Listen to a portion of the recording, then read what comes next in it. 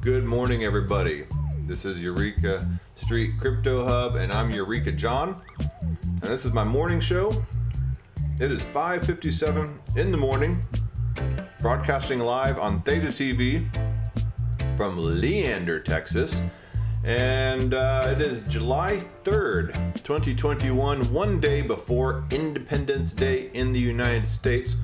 Hopefully tomorrow we'll maybe wake up some people and realize why we are independent, because we are contentious buttholes that don't give in to authority and structure. But yes, I'm up at 5:58. I got up at 4:30 this morning, and I got out of bed at 5, and I set my alarm for 6 today. I was like, I'm gonna sleep in. And I wake up early, just because my body wakes up. Basically, to be honest, I had morning wood and I had to pee so bad, and I was just like, dude, I just woke up and I go to the bathroom, do that whole thing where I lean against the wall, and I'm just like, oh man. And then I just couldn't go back to sleep. So here I am. I was like, man, I guess I'll just go downstairs and start reading up on some articles and put a show together. So here I am, man, doing the deal every single morning, between 5 and 7 in the morning, every single morning since February 6th of 2020. And I've been doing this show since October 24th. No, it's February 6th of 2021. And I've been doing this show since October 24th, 2020. And that's when I was trying to figure out what time works best, what format, etc., getting the workflow down of exactly how to do a show. But yeah, this is my video blog and my journey in crypto, and me just trying to figure this stuff out on a day-to-day basis. Having this show and being disciplined and motivated to do it every single day motivates me to learn something new every day. It kind of gives me a kick in the butt, and it forces me to at least read some articles. And then I'll have something to talk about on the next day. And as a result, I learned something. And then through viewer suggestions and comments and links being thrown to me, I've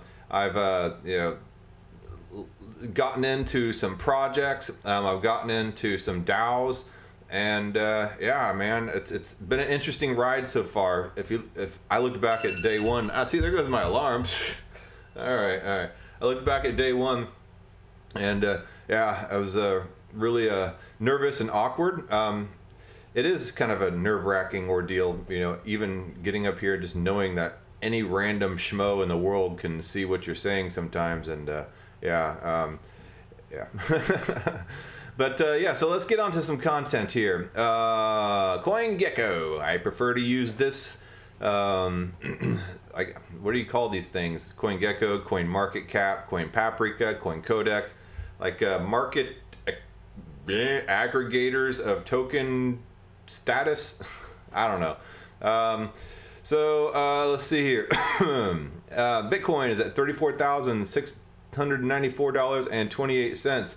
Ethereum, $2,225.38. They're both up respectively 5% and 8.9% from the past 24 hours.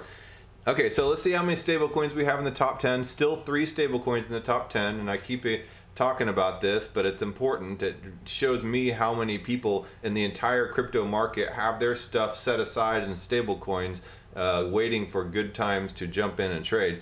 And Cardano up $1.43, up 9.9%. So that's got a nice little push to it. Binance Coin, Binance Coin 6.3%. So everything's up, kind of green in the past 24 hours. That is good. The Doge up 3.0% to 24 cents.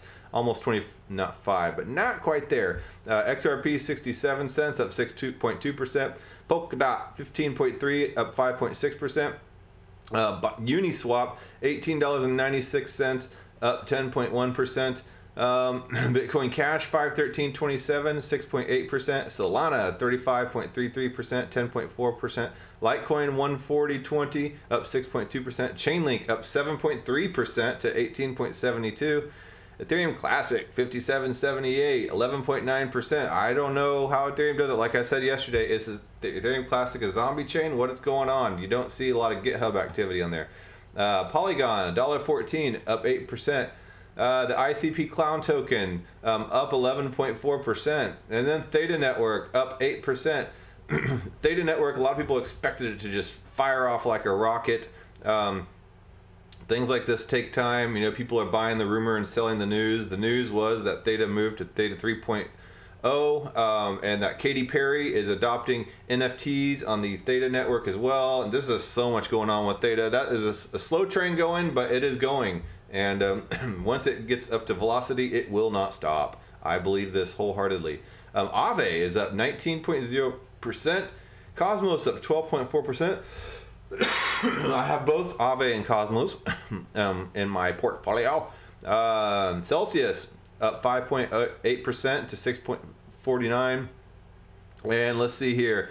As we scroll on down, T-Fuel, 37 cents. It's down, but it's up in the past 24 hours to 3.2%. I think a lot of it is being locked up in the edge nodes. But apparently, and I don't know all this for a fact, but I think Binance is releasing a huge amount onto the market and releasing a lot of their T-Fuel that was locked up on a cold wallets. So that could be a reason for some of this downward momentum in the past couple days. But with all the T-Fuel being locked up on all the nodes, I expect T-Fuel and Theta token for that matter to be doing very well very soon.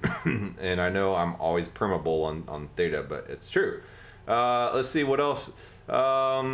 It's good to see BitTorrent actually come back at 4.8%. I wouldn't say come back, but you know. Hedera Hashgraph 1.6%, 19 cents. You know, you got that whole class and category of tokens. Hedera Hashgraph, the Quant token, Stellar XRP. I believe, yes, they are all kind of these World Economic Forum Great Reset tokens, and people say just wait till the Great Reset, then you'll see, you know, all the tokens, you know, that means something. Stick around. That's only if the Great Reset is 100% successful. People assume that there will be no pushback to the Great Reset. So, yeah, we're going to have varied opinions, but, you know. What's up, VideoTuber? He says, Elon tweeted again. Oh, no. What did Elon have to say? Do I want to go look and see what Elon said? Was that why the market is bullish? Are you being facetious, or do you really mean that Elon tweeted again? I think this is his real account. I don't even follow Elon, actually. I don't think I ever followed Elon Musk, but don't kill what you hate, say what you hate. Dogecoin, Polytopia. That was 21 hours ago. Now let's see what this little graphic says. Tesla might accept Bitcoin again, is what you're saying. Okay. All right, man. I don't know. I don't really pay attention too much to what Elon Musk does. I kind of am over here beating to my own weird ass drum. So yeah. Anyway, so yeah, that's pretty much the ones that I wanted to look at. Synthetics is at $7.20. Quant is up 17.1% at $79.36. Zilliqa, I have a pretty good bag of Zilliqa, up to 8 cents again from 7 cents, so that's good. I mean, I wanted to get back up to 25 cents where it was, or 24.9% or whatever, you know, 20.249 cents. Bancor 326, good. And real quickly while I'm thinking about it, I want to see where Secret Network is, SCRT, and Secret Network is at $1.02, up 3.0%, up 5.6% in the past 7 days. And then what was another one? There was Secret Network. Oh, Unibright. I want to see where Unibright is. This is one of those that I've had since it's like, you know, been near a penny. So I'm doing super all right with that one. Okay, I'm at now. $1.26, up 12.5% in the past. Oh man, this has been green for quite a while now. And I know they have all these partnerships going on and stuff like that. Am I mining ETH ZIL, dual mining? No, I am not mining ETH ZIL, but I do have my Zilliqa staked On the Atomic staking platform, it gathers like a 14% APY, and every 1,000 ZIL that you earn staking, you get a GZIL, and then incrementally up until you earn that GZIL, you earn portions of the GZIL token. So I'm also earning GZIL. I tried mining ETH and ZIL. I'm just doing Ethereum only right now because it's just the rewards weren't good enough, and it was just like I wasn't earning, I wasn't earning enough Zilliqa by dual mining. I would have to mine either or, so let's see. He mines both on ezil.me pool. Promo code is okay. All right. Yeah, I'll check that out. Guys, I know you say don't ever, trust somebody who's telling you to go to some extent. No, I've seen VideoTuber on here. He's been around a while. This is a legit reference, so don't worry. It is not a scammer, so I know that for sure. So yeah, I will check that out and see what's up with that. Let's see here. He says, about the mining rewards for Zilliqa. He says, so it's not a loss of Ether reward. Huh. Okay. Man, well, might be a topic for tomorrow's show. All right, so let's see here. I was scrolling through some things trying to figure out what I specifically wanted to focus on. Before I get to this, I've been thinking a lot about DAOs because I am in a DAO. I'm in the Bankless DAO, and I'm also pretty involved with the Komodo blockchain Discord, and there's a lot of community stuff going on. And in DAOs, it's all about community. It's all about mutual, equal participation in that community to come up with decisions that, I mean, yes, I guess it's not always majority rule, but in a sense it is. It's almost like a meritocracy in a lot of ways too. I don't know. I mean, but okay. To first understand DAOs, let's look at the Green Bay Packers. So a DAO is an decentralized autonomous organization. And I'm trying to verbally articulate DAOs because I get asked about DAOs pretty frequently, surprisingly. Because they're starting to pop up in the news, and people say DAOs and they throw around the word quite a bit. And it's a new word for a lot of people. So it means decentralized autonomous organization. Traditionally, all companies, LLCs, incorporated, I guess in Central and South America, it's .sa in Mexico. Yeah,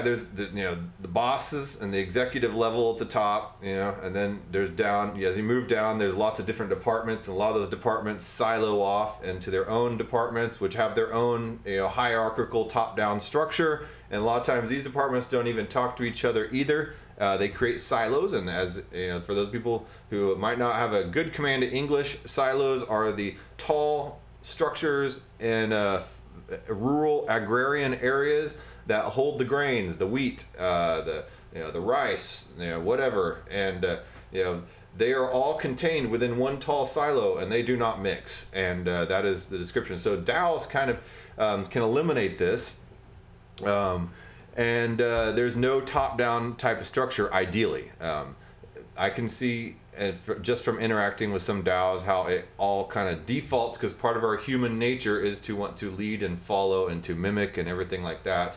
But the ideal is that everybody should have part ownership according to the participants, and everybody has a vote. So Green Bay Packers are a really good example illustration of a DAO before DAOs. The 100,000 person town of Green Bay shouldn't be able to sustain a professional sports team, and yet it's home to one of the most successful franchises in NFL. In the NFL, I was going to add NFL history, which is absolutely true. Cryptocurrencies DAOs will eventually replicate this success on a very large scale. So here's some of the facts that don't sound like they add up. The population of Green Bay is 105,000. I've never been to Green Bay, but I can imagine, I basically came from a suburb in Houston growing up of around, close to that, close to 100,000. And Houston is a massive city, and so even the suburbs can be bigger than the entire town of Green Bay. So that was like my suburb having its own, world-class professional football team. The Lambeau Field, home of the Green Bay Packers, has a capacity of 81,000. So that's pretty much a large percentage of the city going to attend. And they sell out every home game for the past 60 years. So the Packers have most wins and highest winning percentage of any team in the NFL. Was it Vince Lombardi, one of the most famous coaches in the entire NFL history? So anyway, despite having by far the smallest market size, the Packers are the 12th most valuable team in the NFL and the 27th most valuable team in the world. That is incredible, especially when you think of a lot of the large soccer, football clubs, football, not football, but football. And how can it be that such a small town has sustained such a successful team? Community ownership, aka DAO, decentralized autonomous organization. The Packers are the only U.S. sports team that is owned collectively by its fans, not by a centralized group or person. And as it turns out, organizations that build public goods are better when the community stakeholders are in charge. You might not think professional sports is a public good, but that's because team ownership structures have bastardized this fact. I mean, I guess it is a public good. You give the people bread and circus and they'll be happy, right? And then they'll be distracted from all the other corruption and crap that goes on.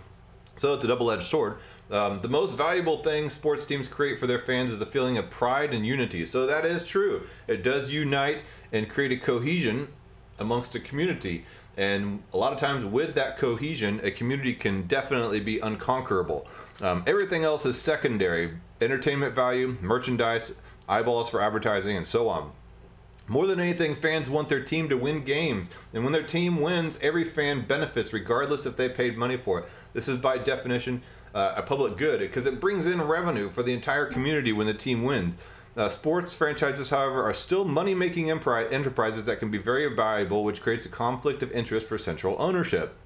Sure, central ownership wants the team to win games, but only to the extent that it supports their number one goal, which is to make money. Teams with central ownership routinely make decisions that are absolutely catastrophic for the public good of their team, like selling high-performance players to cash in on their success, moving the team to a new city. Oh man, I remember in Houston growing up, and the Oilers, Bud Adams decided to move the Oilers to Tennessee, Nashville, Tennessee. Ooh, hey Randy, how you doing? Good morning. Bud Adams decided to move the Oilers to Tennessee, Nashville, Tennessee, and the entire city of Houston was so pissed off. I remember, I wasn't even that big of a football fan growing up as a kid, but when I learned that Bud Adams was going to move the Oilers to Nashville, Tennessee, still makes me shudder just thinking about it. Then it was Tennessee Oilers, and you're like, you can't have the Oilers in Tennessee. And then eventually they changed their name to Titans, which I think is kind of a lame name, honestly, for a football team in Tennessee. It should be something more Tennessee-ish, maybe what is it? When somebody creates moonshine, what's the word for that? The person that creates moonshine illegally. Wow, man, it's on the tip of my tongue. I know that word. So if you think of that word, tell me. Moonshiners, not moonshiners. What are they called? Oh, man. Anyway, so I got off on a tangent. But it's still a touchy subject for me, the Houston Oilers moving to Tennessee. But for a community-owned team like the Green Bay Packers, these decisions are off the table because their priorities are reversed. Bootleggers, that's what the word is, the bootleggers. So the Tennessee football team should be called the Bootleggers instead of the Tennessee Titans. That's just my personal opinion. So anyway, for a community-owned team like the Green Bay Packers, these decisions are off the table because their priorities are reversed. Sure, the Packers want to make money, but only to the extent that it supports their number one goal, which is to be a source of pride for the city. And the DAOs work the same way. A good DAO has a very active, engaged participants. Randy said, or Tennessee White Lightning. That is a really good, good name too. Anyway.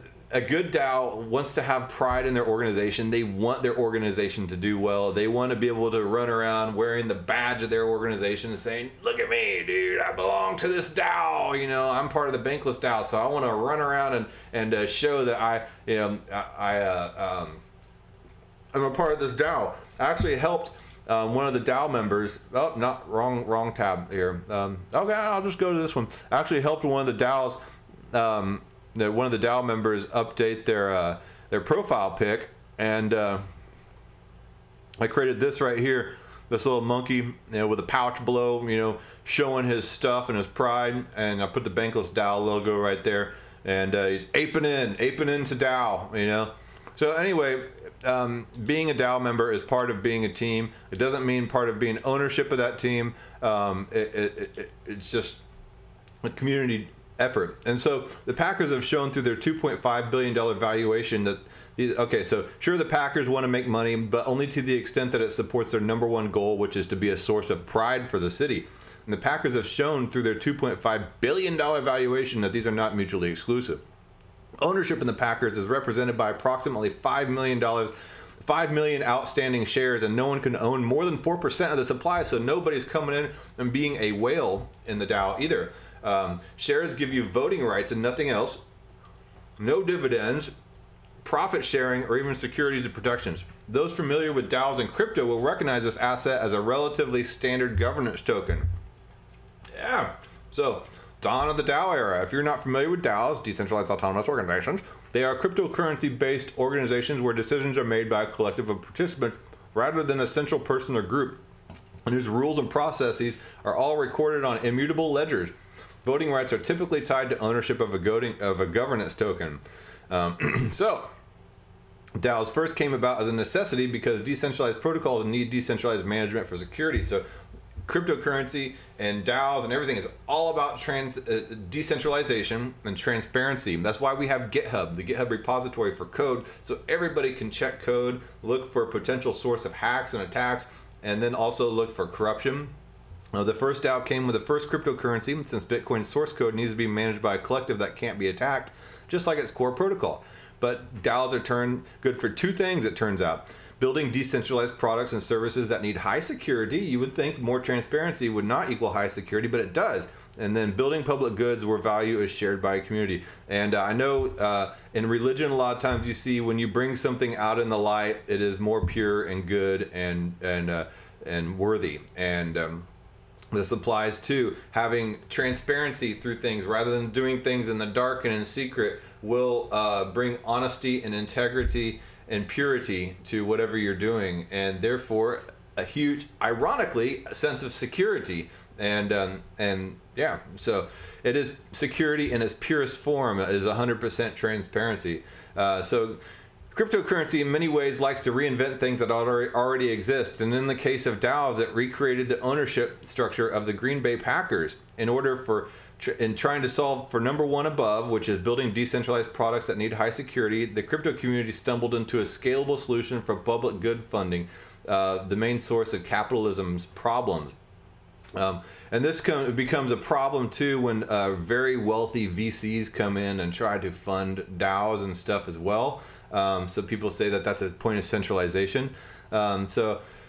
Of course, the DAO that manages Bitcoin's source code looks very different than the Green Bay Packers because decentralization for security is a different goal than decentralization to align incentives with the community. The Packers have a front office that runs day-to-day operations behind closed doors, and community owners are only occasionally called on to cast votes or join meetings. For better or worse, lots of cryptocurrency DAOs today look like this as well. Yeah, that's true, but there does need to be an operations guild or department or a sector within a DAO to take care of the day-to-day stuff, to be there every day, to answer the Discord or whatever, to take care of to set up the community call meetings and stuff like that.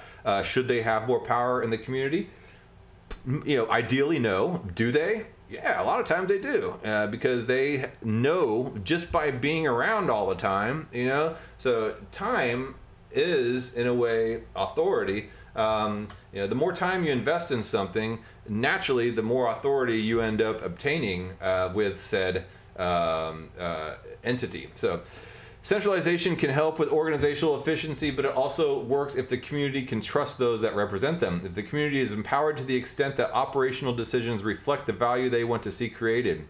That also takes the community members also doing things openly in the light, not in the dark, behind closed doors, and engaging in the community and making sure that they are out there, cleaning the toilets and sweeping the streets and sidewalks, and not just way up locked away in some high tower making decisions, looking down on everybody. So we see this spectrum of decentralization throughout the DAO space. For example, Bright ID is a DAO working on identity uniqueness for Sybil resistance in Web3, and Sybil resistance is a type of hack attack in which hackers will create tons of different identities, separate identities, to try to overtake a network. And so each identity, I guess, for example, is tied to a node. And if one person has created a bunch of different identities and then created all these false nodes, then they create more than 51% of the network's nodes, and it's kind of combined with the 51% attack, where one person owns a buttload of identities and it overtakes the network with more than 51% of the network by one person who's created a ton of identities, and that is not good. Bright ID is a way of, they're trying to create a decentralized ID solution, and they are a decentralized autonomous organization, and so they're working on ID issues, and it's a very sensitive public good with a high trust threshold. So Bright ID's users demand a very open and transparent DAO, because IDs are something that are necessary, but something that can also be super easily corrupted for nefarious uses of control. And as we possibly see with these vaccine passports, that could be a source of of a major oppression and are very problematic for a lot of people. I'm not going to go down that debate rabbit hole, but I know where I stand on it, and I don't like it. So anyway, for DAOs on the other end of the spectrum, community empowerment can be integrated into a centralized organizational structure by simply dedicating a portion of the treasury to its community. This is the concept behind One Hive Gardens, a token governance platform for community-led funding proposals. So you have one end where all the operations and everything are 100% transparent and done by everybody in the DAO, and then you have on the other end where all the operations and stuff are pretty centralized, but all the money in the treasury is handled by the community as to how they're going to vote to allocate that. So there's two different ways you can approach it. Other DAOs that are focused on public good funding, Gitcoin, I just mentioned that up. I don't know Giveth, I don't know One Hive either. Token Engineering Commons, interesting. And then Circles UBI, that's an interesting concept. I can't even begin to go into that one, but it's an interesting concept. And then another one would be the Proof of Humanity UBI token. I've mentioned that on several shows back, maybe I guess a month ago. And then, so perhaps the revolutionary concept of a public good DAO is this idea of a governance token. Public goods, by definition, cannot be owned, which is why we depend on governments and nonprofits to build them. Sports teams are an exception here, since they're an intermixed public good and product. So there is a fine line, and you see this dance between socialism and communism. How far into socialism do you go before it starts to become oppressive? I am total libertarian. I do not like government at all, but I can understand why people say, but the roads, but the roads are made by private contractors, and I don't know. I'm not even going to go down that whole debate. The roads were around well before there was any type of a governance structure taking care of them. But while governance and nonprofits are rife with management flaws, many have still done well at creating value for public goods. What they don't have, however, is a financial asset that directly links the creation of a public good to a store of value. This has the potential to dramatically increase public good funding by being much better financial investments than donations or taxes. So interesting, like I said, I'm not, I'm open to a lot of different ideas. I'm not closed-minded to any type of government structure. For me personally, I lean more towards libertarian, and I realize there needs to be people that lean more socialist, all in the same room together, voting on the same issues, so there can be a balance of opinions in there. and come to a workable solution. So recognize where you are, recognize the need for people on the other side, and everybody come together. So anyway, the success of the Green Bay Packers is a good indicator that DAOs will eventually capture a lot of value. The only reason is what will happen first. Will crypto DAOs learn to build the world's public goods, or will the charities and government agencies that do this already learn to become better DAOs? And yeah, charities, you know, I love it when you go to the grocery store and they're like, would you like to help solve cancer? Would you like to give to the children? And what are you gonna do? Like say, no, you know, no. And they just do it like while there's like a whole line of people behind you at the grocery store, and it just makes it sounds like you hate children, you know. No, it's not the case. You just don't want to give to some charity where you know like your money is just going to be going down through this trickle down effect where everybody takes their cut, and it never, and maybe only 5% of it actually gets to cancer research or children, and you know that goes on. So I would rather, you know, give a homeless guy on the street money, you know, that's just and directly, or just help somebody out directly, help my neighbor out, you know, or help a church out or something, going to some country, bringing stuff directly to the people that need it, rather than funnel it through some organization that's always going to take their cut for overhead, you know.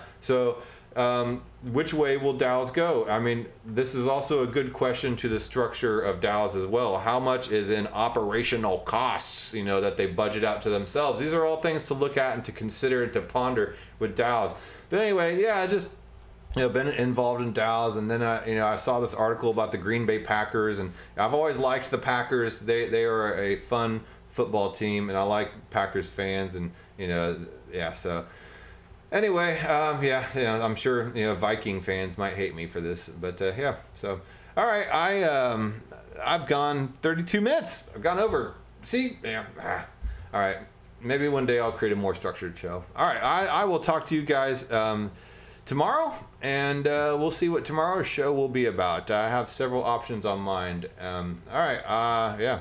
Have a good day. Enjoy your Independence Day weekend, and tomorrow is Sunday, so it's be the 4th of July. So don't blow your hand off with some fireworks. Yeah. All right. So let me put on this reggae outro music, and yeah. Have a good day. I will talk to you tomorrow.